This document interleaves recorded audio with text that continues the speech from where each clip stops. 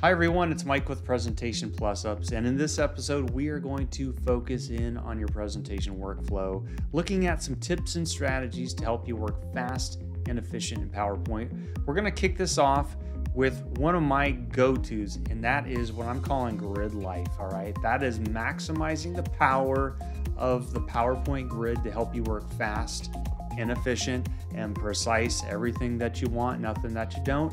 Let's get started.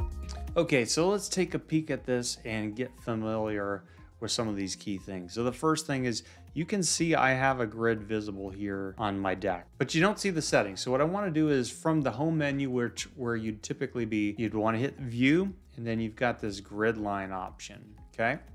Grid lines, that is the key.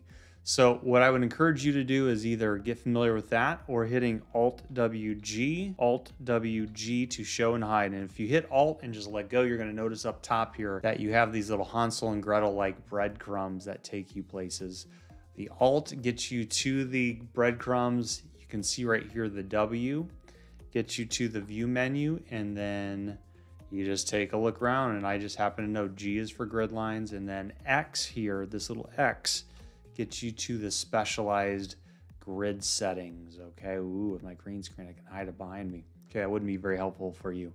But what I want you to do is focus in on these grids and guides. So the thing I would encourage you to do, first of all, is number one, enable your grid, at least while you're developing content. It really will help you have that Lego-like precision. The next thing I would encourage you to do is hit Snap Objects to Grid. That gives you that ability to just like Velcro, have your objects snap to the defined points. And I would display the grid on screen, and then I personally prefer 1/4 of an inch. The default is 1/24 of an inch.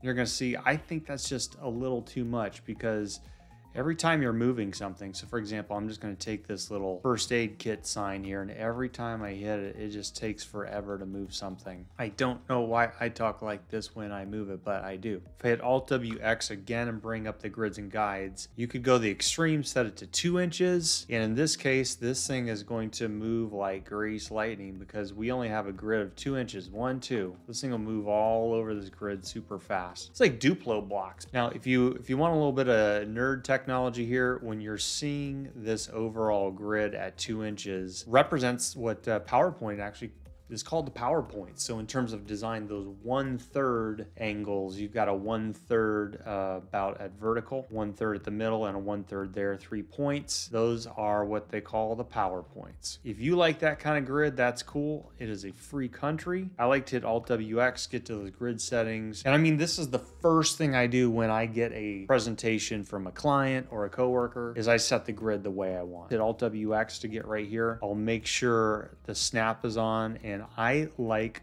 1/4 of an inch, and I will set that as my default. Now, when you set it as a default, what that means is when you open up a brand new blank presentation, you're gonna have your default settings already set up there. And if you notice, you're gonna see it snaps, it's at 1/4. Life is good on that end. This is what I like. I feel like this gives me that ability to still work pretty fast and efficient, not setting up nuclear engineering here. I'm just making presentations, but I want things to be at a precise spot. I want the confidence of knowing that it's there without me having to do a lot of the annoying fine tuning of things. So keeping your hands on the keyboard and knowing some of these shortcuts is an essential oil of working fast and efficient. I assure you that. Okay, hopefully by now I've convinced you to live the grid life when you're designing presentations.